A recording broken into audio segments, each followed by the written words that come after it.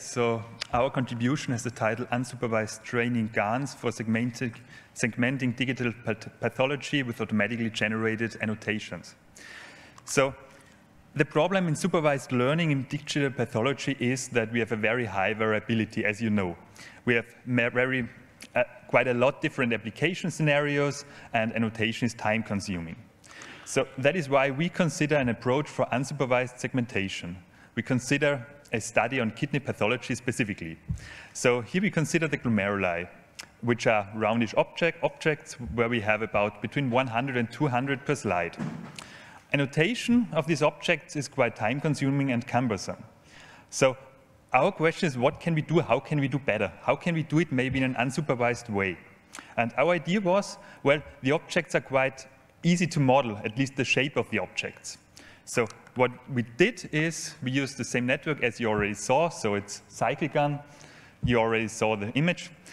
We already showed that CycleGAN can be applied quite well to translate between different stains. So we presented a method to do stain translation last year at MIDL, and now we want to go one step further. So here we try to use the method, which is based on unpaired data, to do a translation from a stain to a virtual label domain. So what we did was, well, we take one data set containing histological images and one data set containing virtual labels. So we virtually generate a set of labels, a set of label images, and we try a translation. Well, we know this is not trivial, but we just tried first. So our first approach, the most easy approach, is just to take some binary masks. We took circles and we generated such labels, as you see on the very left here.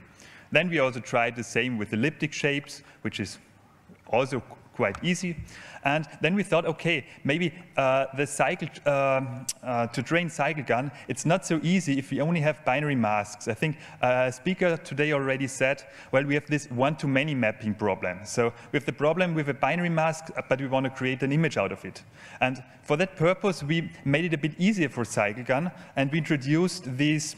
So as you can see here, we introduced nuclei as well in our randomly generated masks.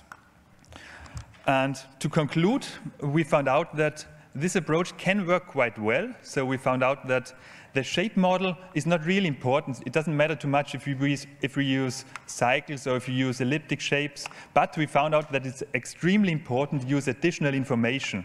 So we found out if we use nuclei as well, we get much better results. And if we only use binary masks, we get quite bad results. Thanks.